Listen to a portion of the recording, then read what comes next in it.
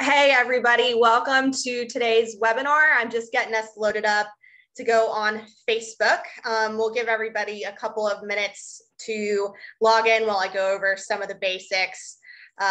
For those of you who are new to our virtual plant clinics, thanks for joining us. David does these just about every other Thursday on topics that are relevant to the current weather and environmental conditions. So this time we're doing houseplants. So for those of you who are actually joining us through our Zoom platform, we can't see you or hear you since this is a webinar. So if you have questions during the class, then you'll actually send those in through the Q&A box in your menu. If you are on Facebook, you can type questions into the comments and I'll be monitoring those as well. So David, I know you've got a full program, so I'm going to go ahead and let you get started. Thanks, as always, for being with us. All right. Well, good afternoon, Sally. Good afternoon, everybody. Thank you for joining us today. Like Sally had mentioned, we try to pick a topic or talk about things that might be timely. Also, again, it's a conversation. I'd like to have invite as many questions as we can. So I keep this open. We'll take a couple breaks, with your questions, comments, share your ideas. But I think of myself, definitely, I'm sort of ready for spring. It's been a pretty gloomy, cold, winter with the snow and the ice and the cold temperatures, basically all the way through the month of January. Getting a little bit of a break today, but it's not spring yet. And I'm talking with customers, as you guys are coming into the garden center and you're anxiously looking around and just, dreaming about spring. I get it. It's, the days are short. It's been cold. It's been kind of gloomy, cloudy, snowy. So everybody's looking for that little bit of green up in their life. And so a lot of this turns our attentions indoors, and we can still get our connection with the plants, keep our green thumb active, and enjoy the beauty and wonderful plants inside our homes. So that's what I want to talk about a little bit today. I'm going to start out talking about some of the flowering plants because that really kind of cheers us up. Of course, we'll have a segment that talks about pest issues and about some of the issues that go with just how you care for your plants when they're inside to keep them looking good. And then if time permits, a couple ideas for foliage plants as well. So it's kind of a mixed bag today. And again, please, if you have any questions or things that you want to discuss, type your message in there to the chat thing, and then Sally will communicate that information to me. So like I said, when you're growing plants indoors, these plants, they have the same requirements, when they're growing outside. Hey, they're going to need the basics of sun, air, water, some nutrients. And we're trying to recreate those conditions inside our homes, which is where the challenge comes in, because most of the plants that we are growing in our homes are actually tropical in nature. They come from South America, Central America, some of the islands where they normally would be growing in a very warm, humid environment with a very bright, dappled light coming through a taller canopy of trees, or those kind of conditions. And when we bring them inside the home, we're kind of putting them in the exact opposite. The heat's on and the wintertime, the humidity's down. We're not getting necessarily the strongest light through there, and the days are short. So it's just, we got to be aware of that and try to create those conditions in our home. So in these sort of days of winter, I wanted to begin by sharing a couple things about orchids. I know we just had a more detailed class on that, but orchids, everybody's going to love orchids because, again, they have these exotic looking flowers. They last an incredibly long time, and they can be surprisingly easy to grow in our homes. Now, orchids, it represents a very large family of plants. It's either, depending who you talk about, the pros are still arguing, is it the largest or is it the second largest family of plants? Both the aster family and the orchid family, they're still duking this out based on sort of genetic analysis and stuff and changing every day. But we know that within the orchids, there's at least 800 genera and over 25,000 different species. So each one of these plants can kind of be a little different or a little unique in how it cared for it and its culture. So this is one of the things I think that makes orchids so much fun, is you can really go as far as you want in there with 25,000 different species to learn about, getting to experience their flowers and learn about how to care for them. In a broad sense, though, well, let me back up and say, so of these 25,000 orchids, let me start this way. The one that is by far the easiest and by far the most common that we grow in our homes is this Phalaenopsis orchid, or sometimes referred to as a moth orchid. Here is an example. Theoretically, I guess the way these flowers kind of dance around in the environment, that's supposed to look like a moth. I think one of the things that intimidates people about orchids, if you're new to it, is sometimes just the terminology and the language. So we start talking about Phalaenopsis orchid. That's the botanical name of this group of orchids that grows here. But they're characterized by, you'll sort of see the thick leathery leaf that's on here, basal formation. If this was just growing in nature, these flower spikes would come cascading out and fall over. But in the greenhouse industry and for designing, a lot of times we put them up on stakes just because a lot of us, including me, think it's more attractive when they're held in an upright form. Again, wide range of colors and stuff. One of the things that's really nice is if you get an orchid like this, you should really expect even like 3 months of bloom out of it, and they will bloom longer. So when I say 3 months of bloom, keep in mind the pattern goes, one bud opens, a second bud, a third bud, a fourth. They work their way down this stem. This flower will start to fade. This flower will fade. This one fades, and so then to go down that pattern. So this entire spike will last you probably at least 3 months, and it's not unusual to see them last even longer. Now, in their native environment, these are what we call epiphytes. They don't grow in the soil. They actually grow up in tree branches and rock crevices and tropical environments. So their roots would just be dangling out here, sort of in the open air, and you'd be getting these frequent rain showers coming through. And as that water runs right over, they just literally absorbing their water straight out of the rain that cascades down. They're absorbing their nutrients out of the detritus, the little bits of decaying organic matter that collects in the tree branches and the rock crevices. And that's the kind of environment that they're adapted to. So with that in mind, a lot of times there's one of two different media that we will grow them in. I would say the majority of growers like to use sphagnum moss. Again, this is a natural product, has the growing media that's in there. Many of you know sphagnum moss. It's very spongy. You see, it looks just like a sponge. It behaves like a sponge. And so it has this really great balance of being able to hold moisture, but maintaining excellent aeration around that. Again, this is what these orchids need because they're not adapted to growing in the soil. They're adapted to growing above ground in the air. And we just want to hold enough moisture around that root zone to keep it damp. So the number one problem that I see, literally like 9 times out of 10, when somebody's having problems with their orchid, it's because it's too much water. These plants, that's the one thing that they won't tolerate. So the way I like to care for them is, we water them thoroughly. See, I'm going to take it out of a spot. You can see how the roots are developing inside this sphagnum. There is a drainage hole in the bottom. So I would take this over to kitchen sink, water thoroughly till all that water is going throughout the bottom, is thoroughly moistened throughout, and then place it back into a decorative container. Now you'll wait until this thing gets almost scary dry. This is not recommended, but I'm just showing you the extremes. I've had orchids where I'm walking past them and just, moving the floor, suddenly it will fall over, it will tip over off the shelf. And that's a pretty good clue. This thing has definitely gotten completely dried out and dire needs of water. Let's not go quite that extreme, but they'll survive that. What they will not tolerate is really soaking wet conditions. The other thing that I'll just mention, because a lot of people, they're always the next question I get is, what do I do when they finish blooming? Again, that's one thing with gardening. We can experiment. There's no one or right or wrong way to do this.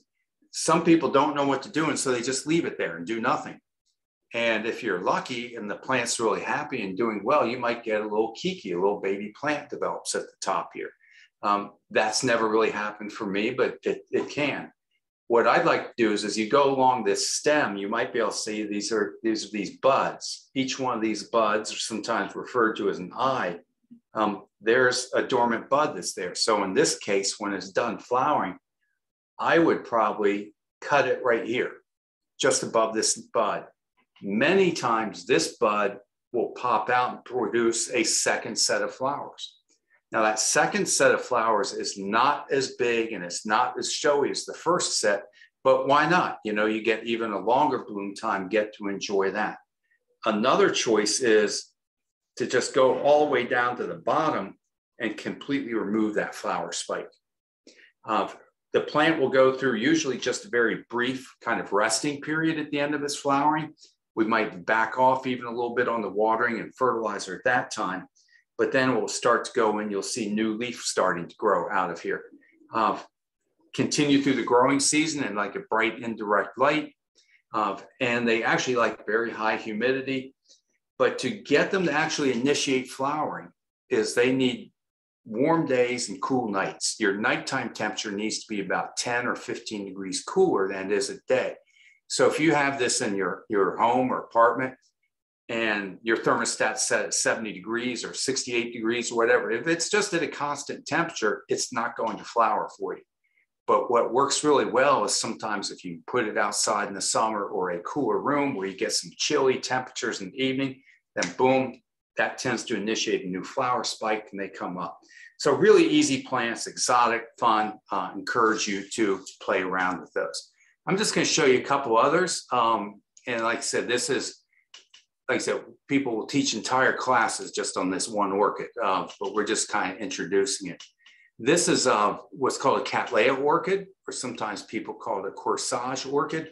It's a totally different beast. It is an epiphyte. It does grow up in the tree branches, similar to the Phalaenopsis orchid, but this one really likes very coarse drainage. It likes, you know, brighter, almost sunny conditions.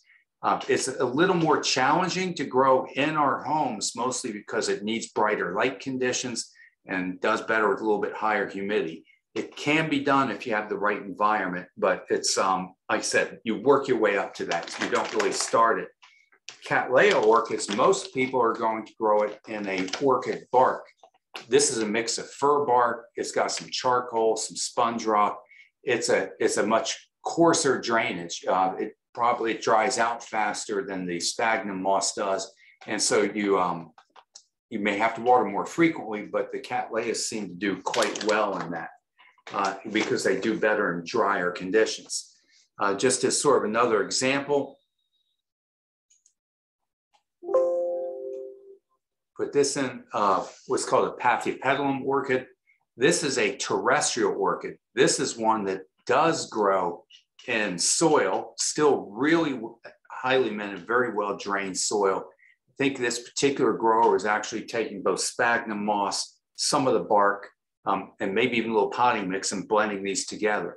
This again, it's a little bit trickier to grow. I've had mixed success with it myself, finding just the right thing. And mostly I think is finding the right media, the right drainage.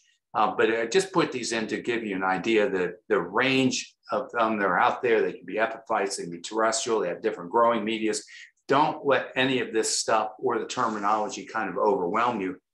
It's just a learning process, and that's the thing that makes it fun. Other flowering plants that you might want to have in your home, they're very reliable, is of course African violets. People like African violets for many good reasons, but probably first and foremost is African violet is really the only plant that I can think of that you would have in your home that could be in constant bloom. You could have these flowering throughout the entire year. Most of our orchids kind of like, because they like that warm day, cool night, they might peak their bloom season in the winter, whereas African violets is something that you can continue to grow throughout the season. And the background is what's called a streptocarpus. It's a close relative of the African violet. They're in the same families, all grow in the sort of same conditions. African violets also do very well with indoor lighting. They don't need the bright light intensity some other plants need. So this is a favorite. You know, they do, like I said, if you have fluorescent grow lights, not just a regular, you know, office lighting, but have a grow light. So we have the full spectrum of light in there. They, again, can be sensitive to water. A classic thing is if you get cold water on their foliage, they are sensitive to that and it will leave spots on there. So most of the time, these are what we call watered from the bottom, where you might set the African violet in a little saucer or tray and let it sort of absorb that water up from the bottom, just capillary action in there. Or there are even African violet pots that are designed to make this a little bit easier for you, ones that actually hold moisture in there. But so you don't have to actually pour it in from the top, you can add it from the bottom. Again, there is a tendency to overwater these. To me, African violets really, again, do a little better on the slightly dry side of things. So these, the only thing I'll say is be a little attentive to the watering. And beyond that, again, this is a plant that can last for years, that you can propagate yourself from cuttings to share. I know some people even go to the thing of hybridizing them and growing from seed. So it's anywhere where you can just enjoy it, give us a house gift, enjoy it while it flowers, or something that you can grow, propagate, and pass along kind of year to year. Then one more flowering plant that I just wanted to show, and many of you know this, but it's the spathiphyllum or the peace lily. It's in my slide set here because it's probably maybe the only plant that you can actually get to flower in a lower light level. And as we talked about light, this is one that will tolerate lower light conditions. It doesn't necessarily require direct sun. It doesn't even require a really bright sun. It can live in where it's not getting any direct lighting. To get them to flower and look really nice like this, though, it does help we get a little bit of indirect light on them. So again, it's a huge favorite because it's one of the few things that you may be able to get to flower, let's say in an interior office or someplace where you're not getting really great lighting on there. Since I'm talking about lighting, I think that lighting is probably the single most important factor that you need to think about in terms of selecting plants for your home. Again, plants, I'm always saying, need sun, water, and a few nutrients. So when we're inside, light becomes the limiting factor that's there. So if you look sort of to the back corner here, this is a western exposure or southern exposure. So there's actually good sunlight coming outside, but it's you see sort of a sheer curtain that's in there. So this is all direct light. It's not what I call, or indirect light. It's not direct sun. It's sun that's coming, hitting the window. When sunlight hits the window, a significant amount of it through refraction basically bounces off of that window through the glass. And then there's also, as the sunlight passes through the glass, keep in mind, it diminishes as you move further back from it. So a lot of times what you might think of as bright light or even direct sun, the plant's not really getting all of that. So this I'm going to call very bright indirect light, but not anything that I'll call direct sun. As you move further back from the window, even though we're still getting some pretty good light in here, I've got skylights in here. So this is just a little patch of skylight from the skylights that's hitting it. So as we move from the window, like I said, as you move from the light source, the intensity diminishes at an exponential rate. So literally there's only maybe 1/100th the amount of light in this corner of the room as there is over here. So I'm going to put lower light level plants in here, like this Chinese evergreen. Most of our flowering plants, like I said, are just going to require more light. If you start to see things like, I brought in this little primrose, for example. This is a plant that I'm going to say, hey, this might provide us a little bit of seasonal color. It's charming. It's wonderful. They thrive in cool conditions. Some of them are even a little bit hardy enough to go outside, but it's not something that you're going to sustain in your home. We sell roses. We sell some of these things that are just for sort of seasonal color in your home, but they're not going to be sustainable in the levels of light we have. So even here where I've got a little cyclamen set on the table, that's not really a sustainable environment for it. There's not enough sunlight to really keep it going. We have it there, enjoy it for several months. But if you're going to try to grow that from year to year, you're going to have to be able to provide better conditions because, again, you can take it outside, but it likes cool temperatures, and we need to know that. So, again, take a close look around your home, understand the light conditions. Now, when you come see us, we can really communicate well in terms of what you need. Other things, and I'm just putting all this out here so we can get some questions, but watering. Like I said, lighting is my first concern that goes on there. Watering is right up there with it. The story on this plant, and this great thing, you know, plants that we carry so many memories and emotional ties with them. This is a spathiphyllum, you know, peace lily. You can even see, I think, little remnants of a flower up in this corner. This was brought to me by a client just this winter. This plant had been in his father's funeral service. So there was a lot of emotional attachment that gone with it. He brought it into us in this condition, just looking for some help. And of course, I'm looking at a plant in this condition, and I try to get all the history, and I'm talking to understand it, because really putting this plant in the trash might have been the smart move. But he has, again, it was part of his father's funeral. So we're not even going to entertain that idea. I wanted to take it out to examine the root system on, but I knew better than to do that indoors. I could tell there was going to be an issue in there. So I put it on the cart, wheel it outside. When I lay it on its side to see what's going on, you guys see all this stuff down? Water came splashing out of this. I was like jumping back, you know, kind of freaked out because all this funky, smelly, foul smelling water just dumps right out of the container, splashes all over on the ground that's in there. And you can't hardly see it, but this is just this jet black in here. So the whole issue in here, and spathiphyllum is a plant that likes moist conditions, not soaking wet. It's in this pot, it's in this container. There's no drainage holes in this container. So every time the plant gets watered, that water fills up in here, just like it's filling up a sink or a bathtub. It can't escape. So this plant is left basically just totally immersed, soaking in water. The roots need water, but they also must have air to breathe. Without any air, any oxygen left in the soil, because it's just soaking wet, these roots literally just start to drown and suffocate. So in my opinion, I always, I'm looking for containers that have a drainage hole that allow the excess water to drain out of it, or you set yourself up for this type of problem. If you have what I'm going to call like a cash pot, this is sort of like a decorative pot. Here, see, I can take the orchid out and I can go to the sink and water, let it drain. You know, there's no drainage holes in here, and I can put it back in here as a decorative container. I would never want to actually pot it directly in here, because then again, you have this constant problem of water not being able to escape from there.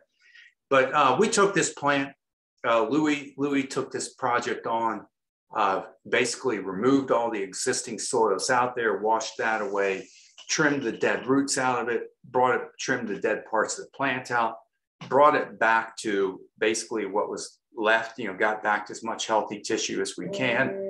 This pot actually belonged to his father as well. So we were able to take this plant from the funeral service and place it into a pot that originally belonged to the family and give them the right care. And you can't see, this is a pot inside a pot. So it's inside, it actually has drainage holes, gave the customer watering instructions, and I'm sure that one went home to a good success.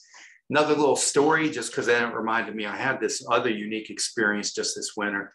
This was a 60-year-old Christmas cactus. It had been passed down, I think, from great-grandma to grandma to mom to daughter. So this thing has a long legacy to it.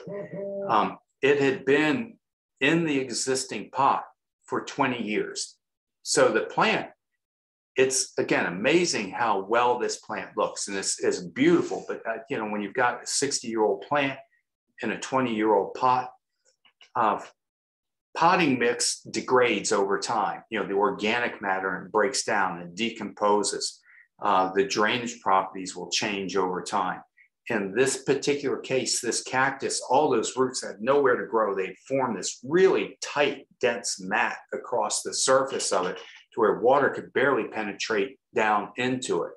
And it had no room to grow with the roots that are in there. So we took this one and what I call my contraption. I'm so proud of it. I put it in my slide set today.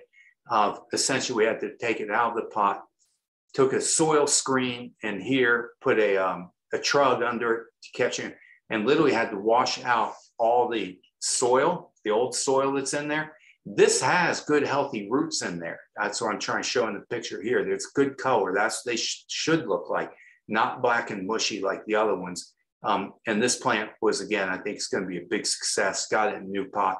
This picture doesn't quite do it justice how well it looks, but you can see we just got it out into a larger pot, fresh soil, and went on there. So I'm a big fan of repotting at least once, I'm going to say every 3 years, maybe every 5 years. Like this plant had gone 20 years, you know, that's a bit extreme, this in there. So that's always, I think, a good way to rejuvenate or renew plants. If they're just getting too big to handle, sometimes we can divide them. You can bring them down in size. There's all kinds of options we can talk about. So having said that, I'm going to take a breather. We're going to see if we have any questions. And we'll see how this goes. And from here, after this, we'll talk about some pest issues. Thanks, David. We do have questions, and that Christmas cactus was fun. My mom has one that is her pride and joy, but it's only 7 years old. So she has a ways to go. All right. First question. Yours next. So get ready. Yeah. It can live a long time. Yep. I know I have big shoes to fill now. All right. So the first question is about, I think that this is an anthurium that has brown leaf tips. And I know a lot of plants get that. So if this person's noticing that their plant has brown leaf tips, what do you recommend? Yeah, so it's probably not an insect or disease. The anthurium is very close related, the same family as the spathiphyllum, the peace lily. You can see that in their flower structure. They do like to be kept sort of consistently moist. If they get too dry, they'll tell you suddenly with the leaves flopping over. Brown tips, it's because the leaf, I'm trying to think how we say it, it's transpiring. When I say people, we sweat, right? We perspire, we lose moisture through our skin. Plants transpire, they're losing moisture through their leaves. And if it's losing water faster than it gets replenished, you'll get those brown tips in there. So it can be just it got too dry. Most likely what I see is because of low humidity. These plants grow in tropical areas of like 50, 60, 70, 80, 90% humidity. We bring it inside, and in the winter time, you know, you might be running 10% humidity in your house or something. So if it's in a bathroom environment or near a kitchen sink, anything with good humidity helps. I know you might even already have a humidifier around there. Pebble trays where you put a little saucer under there that allows water to evaporate and keep the humidity up there, spritzing it. I find a lot of times anything that boosts the humidity, that can be really helpful. The third thing I'm going to say, but this is less likely, but we can also see that with, I'm going to use the word fertilizer burn, but it's a combination of not just applying too much fertilizer, but if salts from our fertilizer are accumulating in the soil because it's not draining correctly, then there literally gets to be so much nutrients, so much fertilizer salts in there, it starts to draw moisture out of the plant. But I would focus my attentions first on anything to boost the humidity. I had the anthurium in a couple homes ago where I had the bathroom, it had nice skylights, good lighting, high humidity, and they just thrive in that condition. Thanks, David. All right, next question is, can you discuss control options for aphids and mites? Yes, but let's get through a couple, see if we have any other sort of like cultural questions, because my next slides, I'm going to talk about mites, and I'll make sure to touch on aphids. Great. Okay, here's some questions for watering. This person has heard about either putting eggshells in water or putting banana peels in water before you water your indoor plants. Is that something you've heard of, and is that a good idea? I've certainly heard of it. Hey, I don't have any real problems with it. I think it's probably more of a feel-good thing than it really is going to help the plants. The idea behind that is that the eggshells that water is going to leach out some of the calcium and the magnesium that's in the shells. those are essential nutrients the plant needs. Bananas, are high in potassium. So the idea on this is that these nutrients will leach out of the organic material that you're putting in there and actually have this, kind of like homemade fertilizer. So not a bad idea in theory, but in reality, these nutrients are not really very water soluble, and the amount that's going to actually leach out of the materials is so minimal. I've never actually done this, but then I would kind of be weighing that. It seems like kind of a messy thing to be doing. I'm like, okay, do I want to create a mess for something that's that, insignificant? So I'm not saying don't do it, but I'm a little skeptical of it. I'm all for experimenting and trying. It sounds like more trouble than it's worth. Got it. All right. Next question is about lighting. Can you give us an explanation about the different light colors for plants, blue, red, and white? So I think this is maybe referring to artificial light sources. Right, exactly. So when you look at, you think of, you run a light through a prism, and you splits out all the colors of the rainbow that's in there.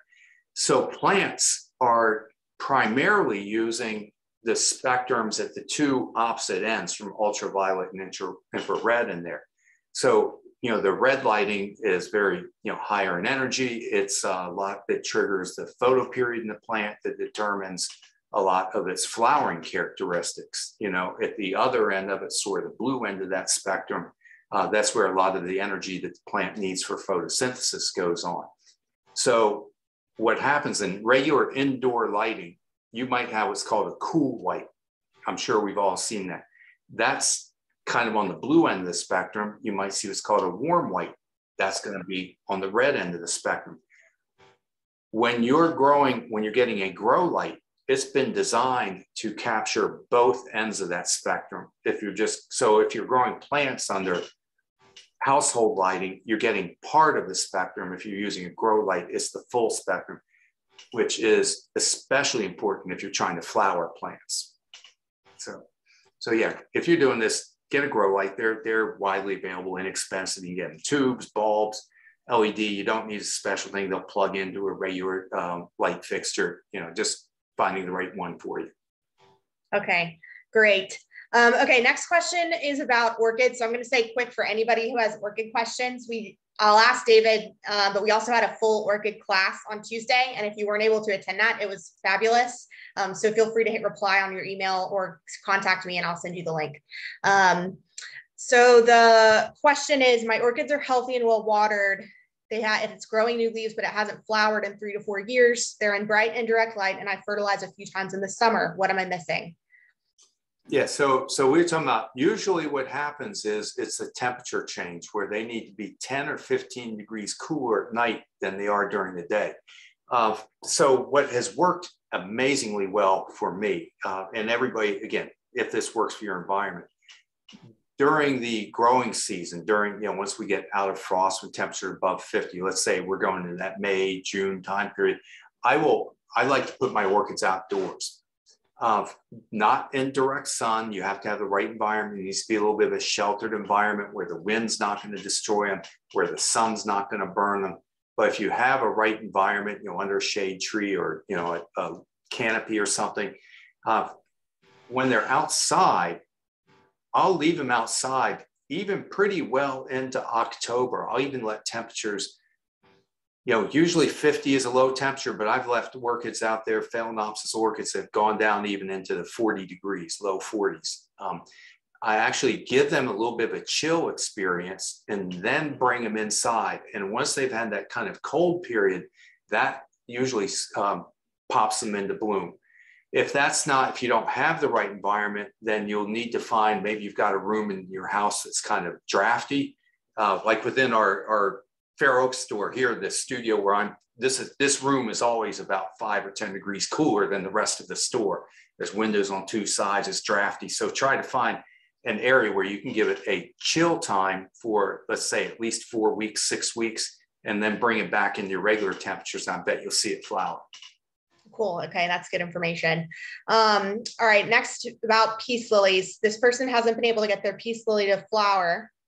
The plant is in a low light area and it usually gets watered when the soil is halfway dry. What do they need to do to encourage it to flower? Yeah, that's probably a lighting issue because there's, again, a difference between a plant that's going to tolerate low light levels. So you can take a peace lily, put it in the corner of the doctor's office or something, you know, and where I go get Chinese food, you know, it can sit there and it can live under those conditions. But to actually get it thriving, to get it to where it's going to blossom for you, it's probably going to need to increase the amount of light it's getting. So either moving it to closer to a window, adding an artificial light, something to increase the amount of light that's available to it is probably the first thing to do. The others, now, a lot of these plants I didn't mention, they actually want them, I'm going to use the word slightly pot bound, kind of squeezed. A lot of times you'll see they always look like the pots are a little bit smaller than they should be. That also helps to promote flowering, because you'll take some of these plants, if you put it in a really large pot, you'll get vegetative growth, but it won't really start blooming until it kind of gets in that squeezed condition. So that might be something else you could look at. Okay. All right. Next question is about a Neanthobella palm. The leaves became brittle. This person has had it for a couple of months. She repotted it a few days ago, washed off the roots, put it in fresh potting soil. She's been watering it when the top feels dry, and she's been trying to keep it in indirect light. What are the chances that it will recover? Is it bad to move it around? It's in an 8-inch pot. To me, palms, I don't have a big success record with palms. Everybody loves them, but they're not the easiest plant to grow indoors. Again, I think a lot of it, they really appreciate the higher humidity. They're a little sensitive to watering and stuff. Sounds like you're giving it the right care. You did all the right things. So now it's kind of a wait and see deal. I'm hoping when you repotted it, the roots looked like they were in good, healthy condition. Now it's kind of a wait and see game. You'll notice I didn't really talk about fertilizer much. I think we put way too much emphasis on that. You know, I only bring that because that's not going to make it revive itself or a miraculous thing. Just kind of stick with what you're doing, and I just wish you the best of luck. Let's, Sally, if it's okay with you, I'd like to go to a couple slides because I said that I would cover some of the pest issues, and I'd like to at least hit on that, and then we might be able to still get a couple questions in. Sounds good. Okay. Again, most of what we see, 90% of what we see really are just cultural issues. I mean, lighting, watering, fertilizing, those kind of things. But there can be insect problems, just like we have out in the garden. So I want to talk about probably the most common one that we get are fungus gnats. These gnats, you can see, I like this image, it's got a dime in there, it gives you that perspective of how small they are. These little gnats buzz around and make a nuisance of themselves. They're attracted to bright lights. So you sit down to have your dinner, and next thing they're kind of floating around in front of your face, just being kind of a nuisance. They don't bite, they don't sting, they don't really barely even harm plants unless it's, you know, little seedlings in very high populations. But nobody wants little gnats buzzing around their house or in front of their face. So I get it. Their life cycle is, this is the adult gnat. They'll mate. That adult gnat might live for a week. They mate, they lay eggs in the soil, and then those larvae develop in the soil. They feed on the decaying organic matter that's there. So our pots, our soil, hey, we've got compost and bark in there, decaying organic matter from the roots. It's moist. So we've got this ideal environment, you know, and that larvae will live down in the ground until it emerges out, you know, as an adult. This whole process will take somewhere about 2 to 3 weeks, going from an egg through a larvae to an adult. So they reproduce quickly, but don't like panic about it. You know, like I say, don't bite, sting, spread disease, or but nobody wants pests in the house. I get it. So there's a lot of different control options. What you see in that image is a called yellow sticky trap. This is just a glue board. They're attracted to that bright yellow color. I say it's kind of like a moth to the flame. They go flying towards that bright yellow color, and it's covered with a very sticky glue, and they get stuck on there. So a glue board, it's really easy, no pesticides involved, and it works pretty well at monitoring the problem or just managing a little bit of a nuisance level. it doesn't really fix the problem in its entirety, but it can knock down the population. To really get rid of them, we're probably also going to need to treat the soil. And I'm going to show you the control measures. I'm going to talk about the pests, and then I'll show you the control options. So the other, somebody called in here, spider mites. This is a very common pest. They're kind of ubiquitous in terms of they're not selective. There's some plants they like more than others, but they can get on almost anything. We run into these on citrus trees, which are really popular, and they're kind of hard to manage in that. They'll get into ivy, and that's really extremely hard to manage, but you'll find them in dracaenas and a whole host of different plants that's there. This image right here, this is the egg. And again, these are greatly magnified, and this is the adult mite. You really need about what I'm going to call a 10x lens to see them. They're that small. If you have really sharp eyes and really look closely, you can spot them, but they're easy to miss. When you get a really big population, they'll start forming this webbing, and you can see these mites that are going around in the webbing. So they pinch the leaf. They pinch it, their mouths like little pinchers. They pinch that and they suck the sap out of it.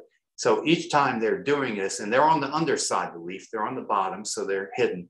They're biting and sucking the sap out of the cells, and up top, it starts to get what we call this stippled look, like these, you see all the little color starts to go out of there. Again, you can go from an egg to an adult in like a 10 to 14 day cycle. So their survival strategy is they just build up really big numbers really fast. And so a small problem can become a big problem relatively quickly. Mealybug and scale are both, they're closely related. They're both what we call piercing sucking insect. They stick their mouth into the leaf tissue like a little hypodermic needle, like a little syringe. And then they sit there and they suck the sap as it comes out from the leaf. As they're sucking the sap out of that leaf, they'll secrete this sticky residue, and then we'll sometimes get this black mold growing on the leaf as a result of that feeding activity. Again, these are common in a broad range of plants. The mealybug covers itself with kind of this waxy, cottony, filamentous stuff. It's pretty easy to spot. Sometimes people think it looks more like a disease than an insect, but it is an insect. This is what's called a brown scale. They're closely related, as I said, but they have this hard, waxy shell. So you don't see the legs and the head and abdomen and thorax. You don't see all that stuff. They're covered under this waxy shell. So in terms of management options, see, that's where I want to go. Couple things here. Okay. So these, what I call them, this is they just call systemic houseplant insect control. So this is it's an insecticide called imidacloprid is the fancy name on there. But these granules, and you can also get in a tablet form, but these are put in the soil. They dissolve, absorb up through the roots into the plant. So when you have a piercing sucking insect, something like scale, mealybug, aphids, that's what somebody had asked about, aphids, this does control them, but it's going to be a slower, more gradual thing, and you have to keep up because it's going to take itself a week or two to actually migrate up into the plant tissue. It really only kills them when they're in the very young, immature stage. So it's something that you have to do repeat applications about every 4 to 6 weeks, and you have to stick with it several times. But this does give good control. Like I said, somebody asked about aphids, knocks aphids out, real quickly and easily. Does relatively good on mealybugs. Again, not a cure-all. Scale are pretty hard to manage. Does great job on whitefly. I'm trying to think of some of the common pests that we run into. What it does not treat, it's really important, is it does not control spider mites. So this again is important in terms of getting good identification on. Also, because this is systemic, it's absorbed into the plant. We only put it on ornamentals. I would not put this on food crops. Like if you're growing citrus trees, we don't want to use this. If you're having problems with these pests and you're able to, I am also a big fan of horticultural oil. This is a natural product. It's a highly distilled petroleum oil, and you spray the plant with it, top to bottom, all the nooks and crannies, and the water evaporates off and it leaves this film of oil. And so with things like spider mites, it will coat and suffocate the eggs. It will cover the mites and control them. It's something you must do outdoors. So it's not the easiest. You would have to take your plants out into a balcony or a garage or someplace when it's not too cold, spray them, let it dry, bring them back inside. And you'll probably also have to do that 2 or 3 times. That systemic product also controls the fungus gnats, and that's probably our most popular control net. So Sal, where do we go? It's 2:45. You tell me if we're going to take any questions or whether we got to pull a plug or. Yeah, let's do a couple of questions that we had, mostly because I know we just end at 2:45 usually, but we have some questions to repeat the names of the insecticide and the name of this may be the same thing, the granules used for the aphids and the mealybugs. Okay. Yeah. So I was trying here. Maybe this will work. This is sold under a bunch of different names. So this is the Bonide houseplant, systemic houseplant insect control. We have this sold under 2 or 3 different names. So don't get too hung up on exactly it's this. The part I'm trying to avoid saying almost is in the fine print, the active ingredient on this is called imidacloprid. I don't think I can even spell that. Oh, here I can see it. It's imidacloprid.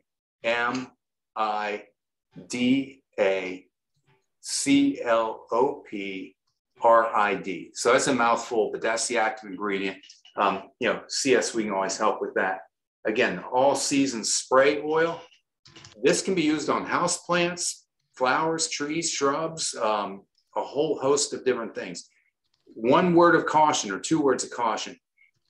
If your plant's in flower, do not get it on the blooms. If you spray this like on an orchid or an African violet, or if it gets on the flowers, it does ruin the flowers. So this is really for foliage plants only.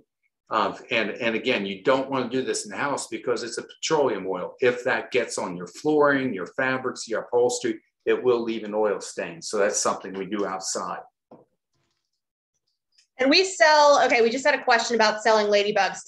When do we get the ladybugs in usually? Yeah, ladybugs are very seasonal because they can't be shipped during freezing temperatures. So we're probably looking at May, June. We'll start getting those depending on the weather. Okay. What's the best systemic insect control? Okay. Will the systemic insect control being shown, does that work for fungus gnats? Yes. It does. Okay, that's good. I think that about covers it. I know we're out of time. David, thank you. Everybody, just a reminder, if you didn't get your question answered today, we are more than happy to follow up with you guys via email, by phone, whatever works for you. I'm saying you can email me and I'll forward it to David. I do grow houseplants, but I do not know a lot about the things that David knows.